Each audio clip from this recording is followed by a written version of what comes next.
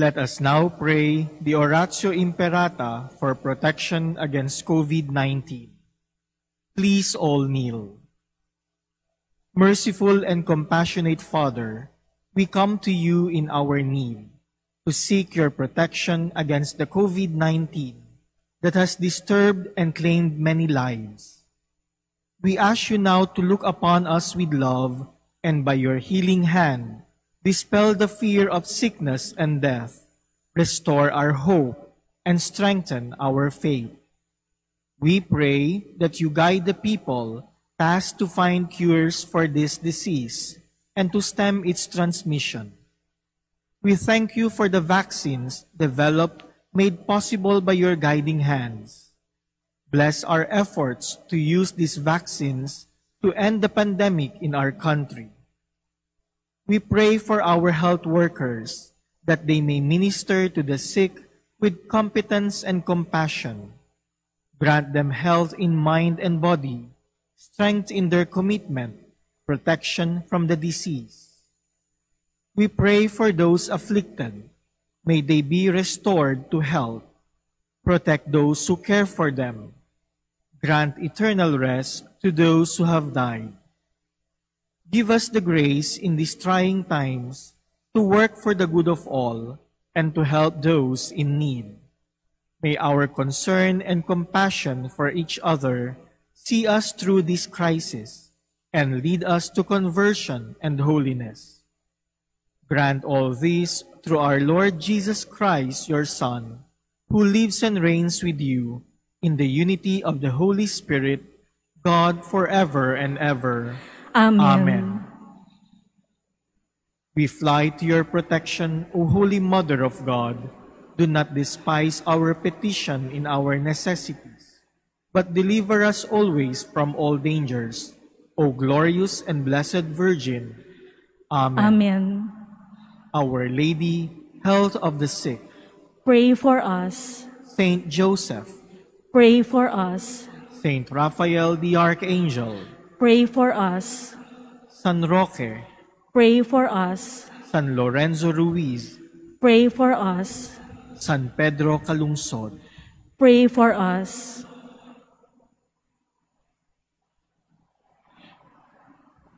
Good morning, brothers and sisters. Please stand as we begin our Eucharistic celebration.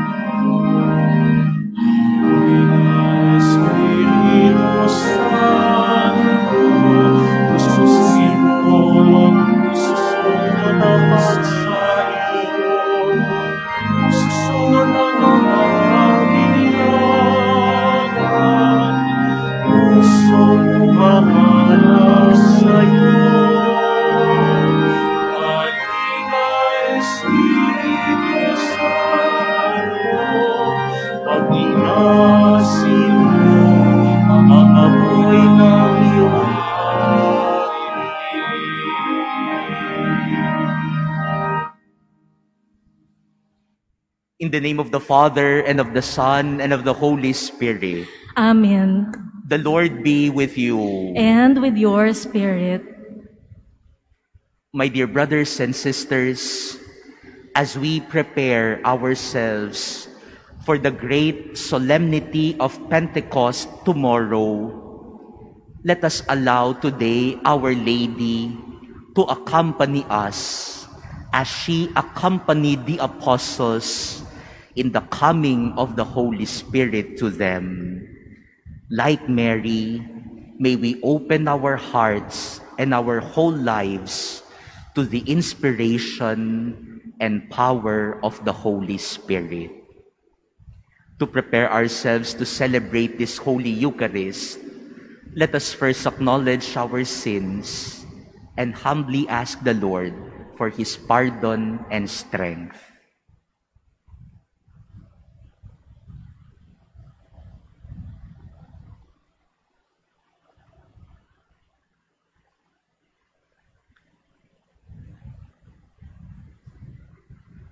Lord Jesus, you raise us to new life. Lord, have mercy. Lord, have mercy. Lord Jesus, you forgive us our sins. Christ, have mercy. Christ, have mercy. Lord Jesus, you feed us with your body and blood. Lord, have mercy. Lord, have mercy. May Almighty God have mercy on us, forgive us our sins, and bring us to everlasting life. Amen. Let us pray.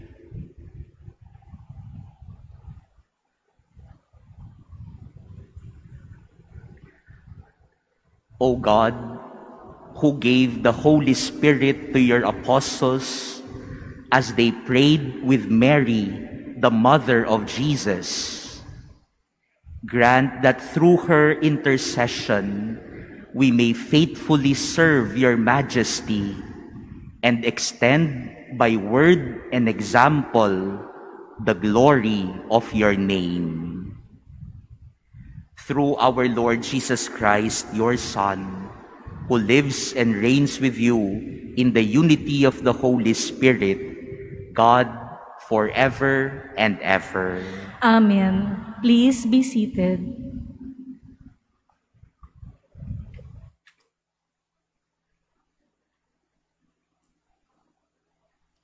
Our reading from the Acts of the Apostles. When he entered Rome, Paul was allowed to live by himself with a soldier who was guarding him. 3 days later, he called together the leaders of the Jews. When they had gathered, he said to them, "My brothers, although I had done nothing against our people or our ancestral customs, I was handed over to the Romans as a prisoner from Jerusalem. After trying my case, the Romans wanted to release me because they found nothing against me deserving the death penalty.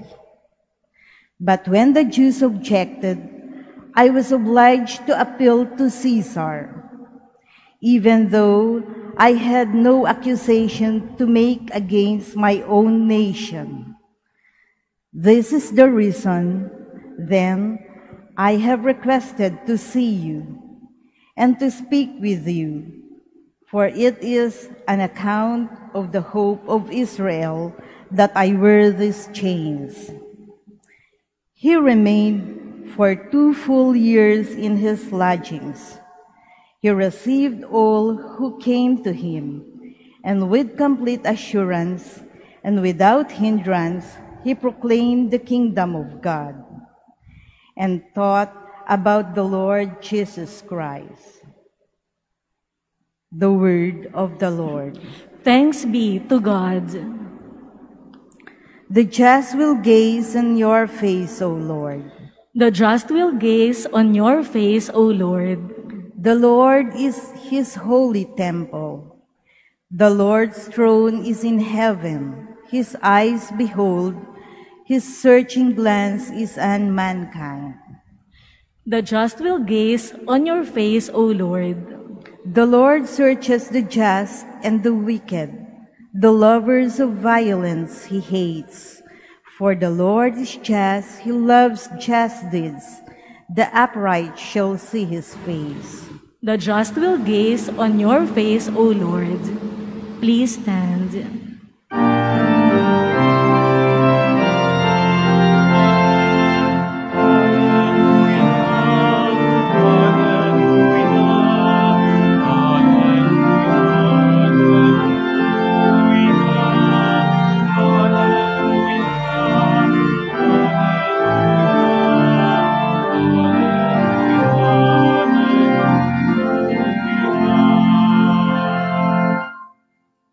I will send to you the Spirit of truth, says the Lord. He will guide you to all truth.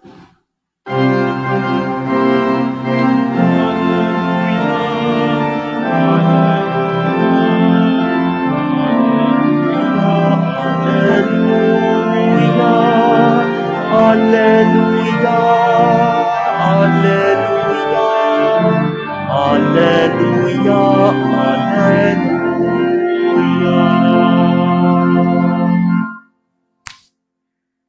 The Lord be with you. And with your spirit. A reading from the Holy Gospel according to John. Glory to you, O Lord.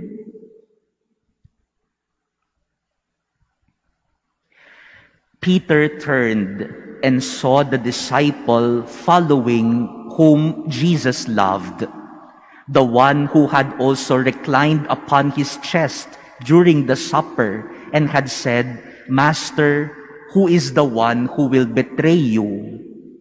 When Peter saw him, he said to Jesus, "Lord, what about him?" Jesus said to him, "What if I want him to remain until I come? What concern is it of yours? You follow me." So the word spread among the brothers that that disciple would not die. But Jesus had not told him that he would not die. Just, what if I want him to remain until I come? What concern is it of yours? It is this disciple who testifies to these things and has written them, and we know that his testimony is true. There are also many other things that Jesus did. But if these were to be described individually, I do not think the whole world would contain the books that would be written. Brothers and sisters, the Gospel of the Lord. Praise to you, Lord Jesus Christ. Please be seated. Good morning, my dear brothers and sisters. We hear today the conclusion of the Gospel of John, which we have been hearing for the past weeks. And the conclusion of the Gospel of St. John points to the beloved disciple, the disciple whom Jesus loved. He was not named. Hindi siya pinangalanan. Hindi siya nagpakilala. He was just known as the disciple whom Jesus loved. And not just the disciple whom Jesus loved, but also the disciple who loved Jesus. For in our gospel today, he was always described as the one who followed Jesus, the one who was close to Jesus, the one who always reclined beside Jesus. Isn't that a beautiful way to be known by people? The one who loved Jesus and the one whom Jesus loved. Napaisip tuloy ako kanina. If the disciple here in the gospel was known for his love for Jesus, what am I known for? Ano kaya ang pagkakakilala sa akin ng mga tao? Saan kaya ako kilala? Kung ang alagad ni Jesus ay kilala sa kanyang pag-ibig sa Panginoon, sa kanyang pagiging malapit sa Panginoon, saan kaya ako kilala? Maybe it is good for us to ask today, what am I known for? If the beloved disciple was known for his closeness to the Savior, what am I known for? Alam niyo po, noong nagsimula ang mga online masses ng Manila Cathedral, suddenly, I found myself known by people.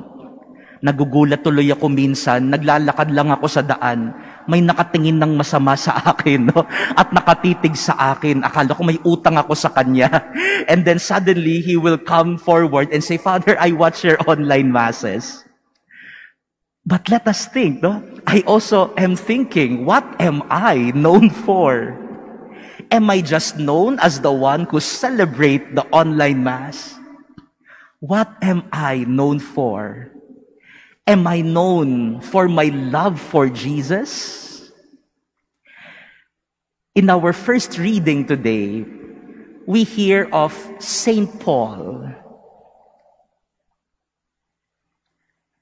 For many of the Romans, Saint Paul was not even named.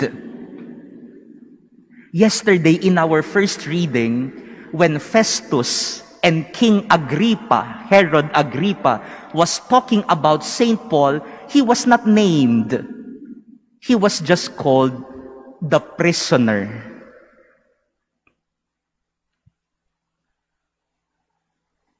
But even if he was not named, he was known as the prisoner for Christ. He was the man for Christ. He was not known for his name, for his rank, for his status in life. He was known as the man who preached Jesus.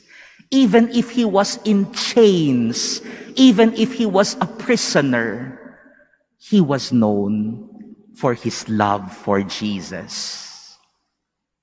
My dear brothers and sisters, at the end of our lives, we seek not just to become beloved by this world, but we become more as a beloved of God. Let us remember and ask ourselves, what good is it for a man to be loved by this world and yet be far from the love of God? Bagaman si San Pablo ay kinaiinisan, kinagagalitan ng marami, at pinakulong pa nga, at kung titingnan natin ay hindi siya mahal ng mundo, pero para sa kanya ang mahalaga, mahal siya ng Diyos. There are people now who are hated by this world. There are people who are even imprisoned by this world because they hate him or her. But in the end, what matters is not the love of this world. What matters is if we are known by our love for God and the love of Jesus for us.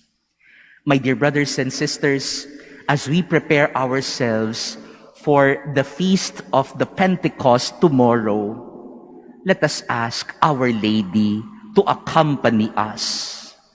Our Lady who was known not for her own beauty, not for her own name or for her own self. Our Lady who was known because of her love for Jesus and the love of Jesus for his mother. In the end, what matters is that we are called the beloved of God. Amen.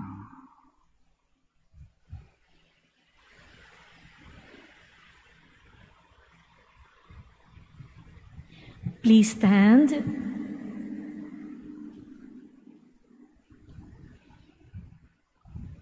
Jesus, who himself came to people as a servant in obedience to his Father, wants us to keep God's interests above all things. For every petition, let us say, Lord, hear our prayer. Lord, hear our prayer. That the leaders of the Church may be true servants acting with the same concern that Christ showed to his apostles. Let us pray to the Lord. Lord, hear our prayer. That government leaders may be faithful to their commitments and fulfill their duties in the spirit of love and service. Let us pray to the Lord. Lord, hear our prayer. That those who experience difficulties may receive strength from the Holy Spirit. Let us pray to the Lord. Lord, hear our prayer. That the sick may realize that their suffering undertaken in union with Christ can be turned into blessing. Let us pray to the Lord. Lord, hear our prayer.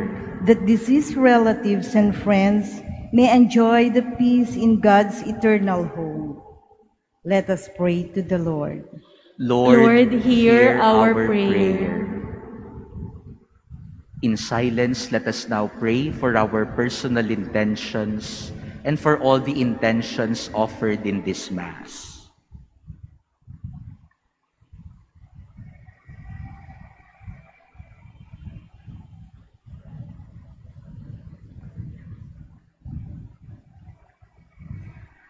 Father, your Son placed your interest above all else, even to the extent of suffering for humankind. Grant that we may always honor him by making him most important in our lives. We ask this through Christ our Lord. Amen. Please be seated.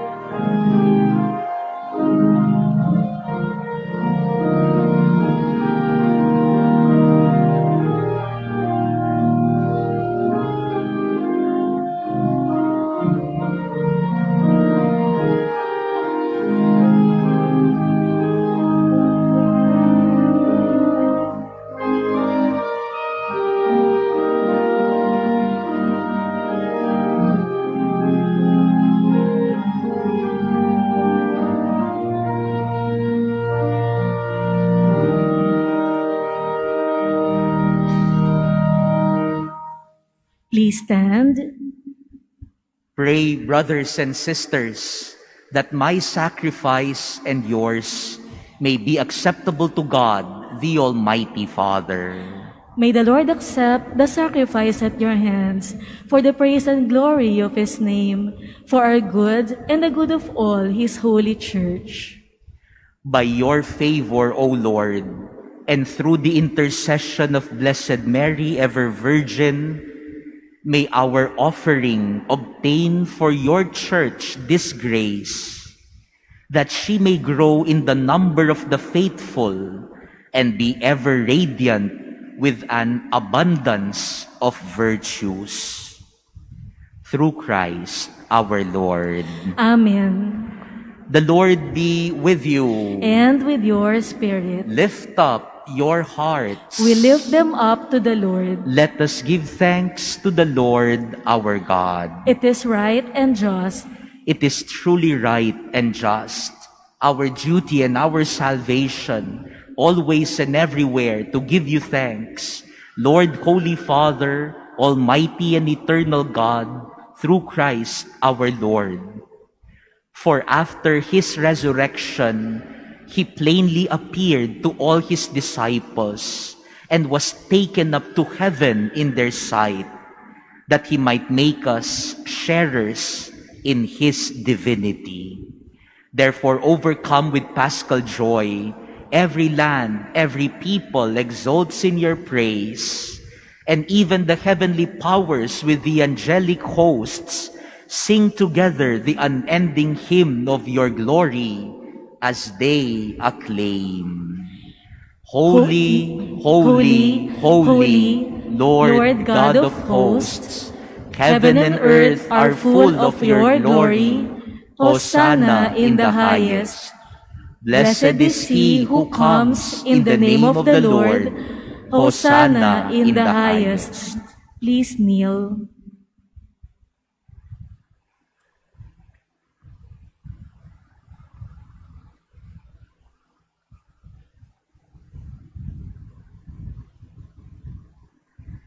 You are indeed holy, O Lord, the fount of all holiness. Make holy, therefore, these gifts, we pray, by sending down your Spirit upon them like the dewfall, so that they may become for us the body and blood of our Lord Jesus Christ. At the time he was betrayed and entered willingly into his passion, he took bread and, giving thanks, broke it and gave it to his disciples, saying, "Take this, all of you, and eat of it, for this is my body, which will be given up for you."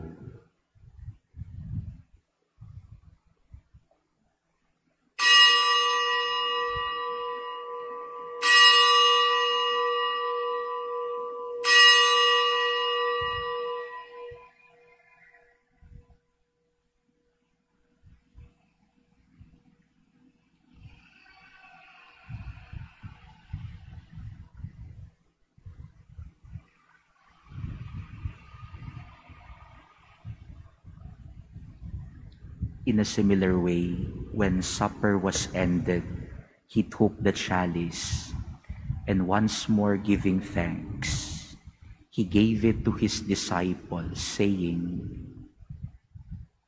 "Take this, all of you, and drink from it, for this is the chalice of my blood, the blood of the new and eternal covenant, which will be poured out for you and for many for the forgiveness of sins.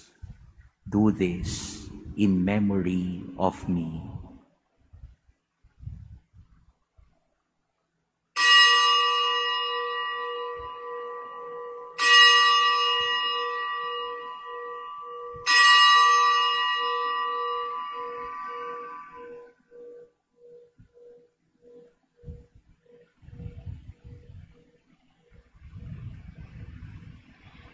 Please stand. The mystery of faith. Save us, Savior of the world, for by your cross and resurrection you have set us free.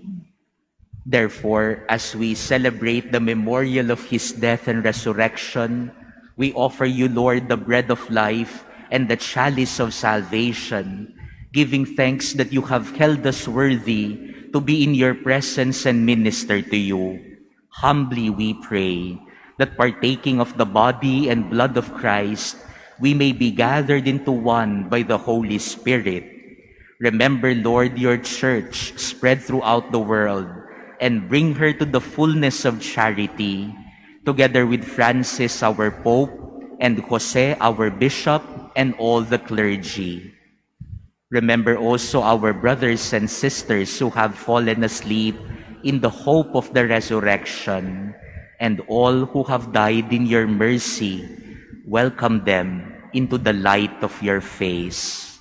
Have mercy on us all, we pray, that with the Blessed Virgin Mary, Mother of God, with Blessed Joseph, her spouse, with the blessed apostles and all the saints who have pleased you throughout the ages, we may merit to be co-heirs to eternal life and may praise and glorify you through your Son, Jesus Christ. Through him and with him and in him, O God, Almighty Father, in the unity of the Holy Spirit, all glory and honor is yours forever and ever. Amen. At the Savior's command and formed by divine teaching, we dare to say, Our Father, who art in heaven, hallowed be thy name. Thy kingdom come, thy will be done on earth as it is in heaven. Give us this day our daily bread, and forgive us our trespasses, as we forgive those who trespass against us. And lead us not into temptation, but deliver us from evil. Deliver us, Lord, we pray, from every evil. Graciously grant peace in our days, that by the help of your mercy, we may be always free from sin and safe from all distress, as we await the blessed hope and the coming of our Savior, Jesus Christ. For the kingdom, the power, and the glory are yours, now and forever. Lord Jesus Christ, who said to your apostles, Peace I leave you, my peace I give you. Look not on our sins, but on the faith of your church, and graciously grant her peace and unity in accordance with your will, who live and reign forever and ever. Amen. The peace of the Lord be with you always. And with your spirit. Let us now offer each other the sign of peace.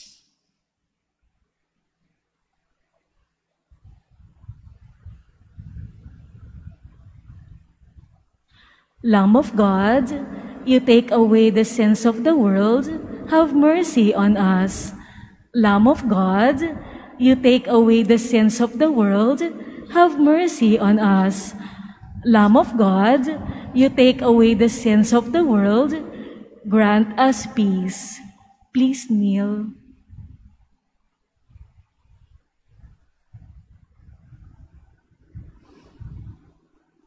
Behold the Lamb of God. Behold him who takes away the sins of the world. Blessed are those called to the supper of the Lamb. Lord, I am not worthy that you should enter under my roof, but only say the word, and my soul shall be healed. Brothers and sisters, the body of Christ. Amen. Act of spiritual communion. My Jesus, I believe that you are present in the most holy sacrament. I love you above all things, and I desire to receive you into my soul. Since I cannot at this moment receive you sacramentally, come at least spiritually into my heart. I embrace you as if you were already there, and unite myself wholly to you. Never permit me to be separated from you. Amen.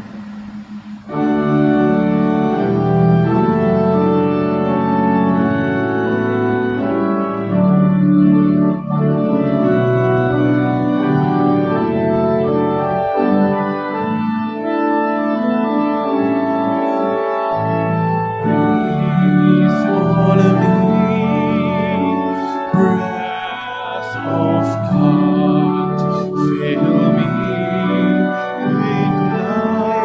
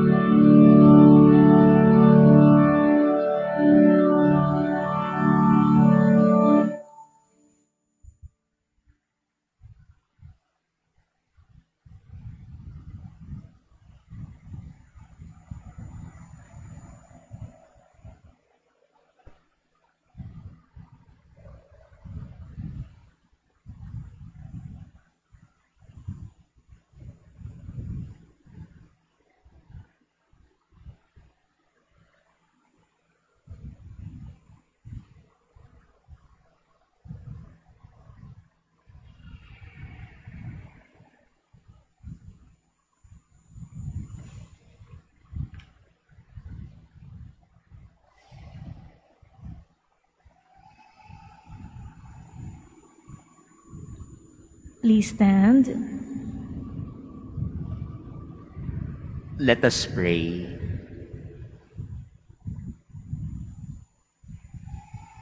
Having partaken, O Lord, of these helps to our salvation in our commemoration of the Blessed Virgin Mary, Queen of Apostles, we humbly beseech you that, persevering in your will and in service of the human family, your people may draw ever closer to salvation. Through Christ our Lord. Amen. Let us all kneel for the novena to the Holy Spirit. Today is our last day of our novena prayer. And on this day, we pray for the fruitfulness of every effort at home and abroad to bring the gospel to others by the missionary discipleship to which each of us is called. Come, Holy Spirit, fill the hearts of your faithful, and kindle in them the fire of your love. Send forth your Spirit, and they shall be created, and you shall renew the face of the earth. In the Trinitarian plan of salvation, the Father draws us to the Son, whom the Holy Spirit reveals and disposes us to welcome. As the Lord and giver of life, the Holy Spirit brings about our rebirth in baptism as the Father's adopted children in Christ and as sharers in divine life. Jesus calls the indwelling Holy Spirit our Paraclete, which literally means one who stands beside us as a counselor, consoler, advocate, and friend. The Holy Spirit leads the Church into all the truth and is the source and dynamic force of the Church's unity and mission. It is no wonder then that in every age, the fruitfulness of the Church depends on the renewal of the mystery of Pentecost in the minds and hearts of believers. This is the renewal that we seek in our novena. May the Holy Spirit rekindle the grace of baptism and confirmation in every Catholic, so that all may live the Christian life with fervor and zeal. Let us all together pray. Holy Spirit of the Father and of the Son, Spirit of love, enlighten us, strengthen us, guide us, and comfort us. You who pray and act in us, make us know the Father by contemplating the face of the Son who reveals Him, so that we may proclaim the divine love of the most Holy Trinity. Make our life a sign of love. Make the Church a living word, an uplifting presence, a consecration of the world to the Trinitarian love that creates, redeems, and sanctifies, now and forever. Amen. Amen. Mary, Star of Evangelization, Pray for us. let us now stand for the blessing. The Lord be with you. And with your spirit. And may Almighty God bless all of you, the Father, and the Son, and the Holy Spirit. Amen. Go forth, the Mass is ended. Thanks be to God.